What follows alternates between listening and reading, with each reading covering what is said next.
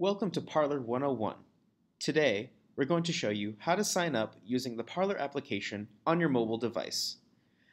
On your device, visit your App Store, search for Parler, be sure to spell the name correctly, and download the application. From there, locate the application on your home screen and select the app. On this first screen, select your favorite color. This will be added to your Parler profile. From there, select Continue. Here, select Create an Account. You will then be asked to enter the email address you wish to use with the account, along with a safe password that only you will remember. Be sure that both passwords match up.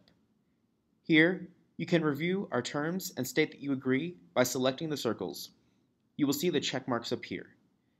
You will then be directed to enter this CAPTCHA.